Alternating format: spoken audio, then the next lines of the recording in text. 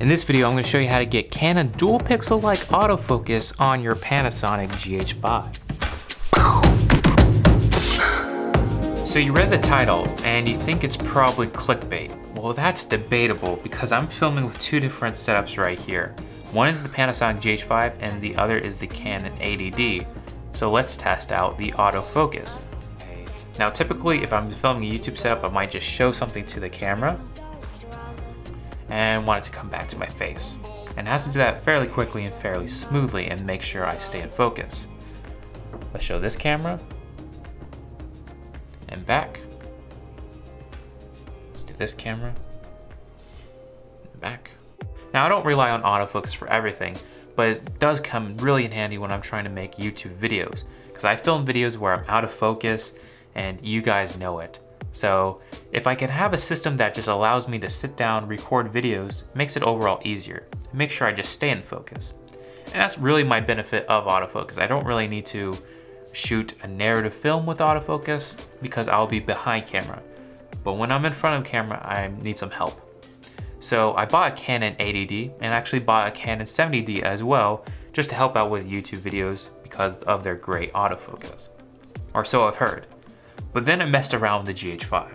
It works very closely to the Canon dual pixel autofocus. Now, we had to do more tests with this, but I think overall it's about 80% there. With the GH5, I updated to the latest 2.6 firmware, but also messed around with a couple of settings that you can mess with right now if you don't have the firmware already. And it seems significantly improved, and I'm pretty shocked, to say the least. Overall, I'm really well pleased with how well the Panasonic GH5's autofocus has improved. Now let's dive into the menus and show you how to do this.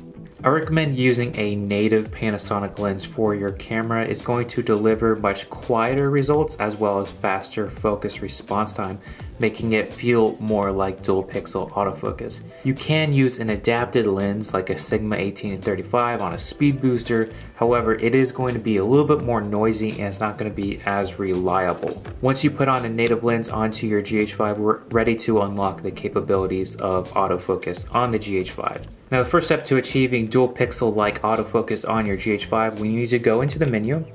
And with this new update, we have two different settings here, AF on near and far. Now you have two options to choose where you want to set focus. Near is going to change focus based on if it's near the camera, and far is going to choose to focus on things that are far. So for this instance, we're going to choose near, and for a lot of vlogging, you want to stick with near. Let's go down. We need to make sure we turn quick AF on, and we're going to go back and we're going to go to continuous AF. And we want to turn this on. Now you have two different options, and this is entirely up to you. Mode 1 is it's going to track autofocus when you are only recording the video, and mode 2 when you are focusing all the time. So it shows you when you're previewing. If you have a native lens, I recommend mode 2 because it is silent. With an adapted lens, you're going to get that focus adjustment noise, so we can go to mode 1 and it's only going to do it when we record video. Let's leave it to mode 2. One thing I want to mention is the AF custom setting mode. We can control how slow and how fast the autofocus responds. To do that, I have my AF speed set to +5, the fastest, and there's sensitivity to the most responsive. This has worked for me. Feel free to test it out and try different settings to see what works for you. Now you need to go to the quick menu and we need to choose one area autofocus. This you actually have the option to choose between different types of focusing. We have face tracking, we have tracking, we have 255 area, it's going to search across the whole image.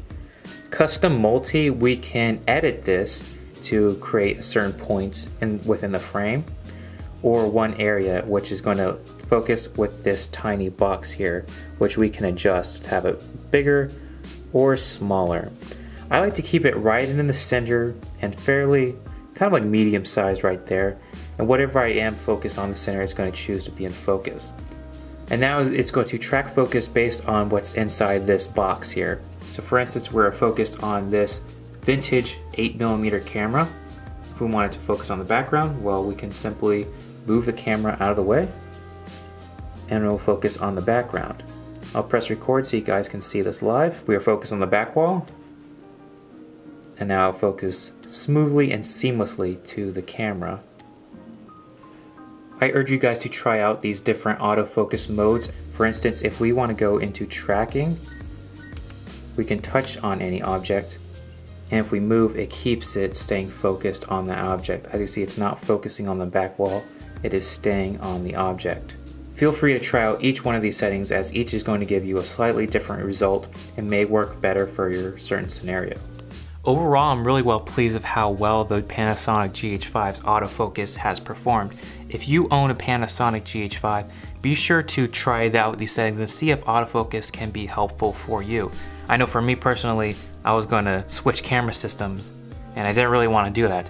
I debated going Sony, debated going Canon, but those options I didn't like. They always had some compromise. GH5 had a lot of things I want and provides, but now is that resolved? Is GH autofocus fixed? If so, I think that can change a lot of people's opinions.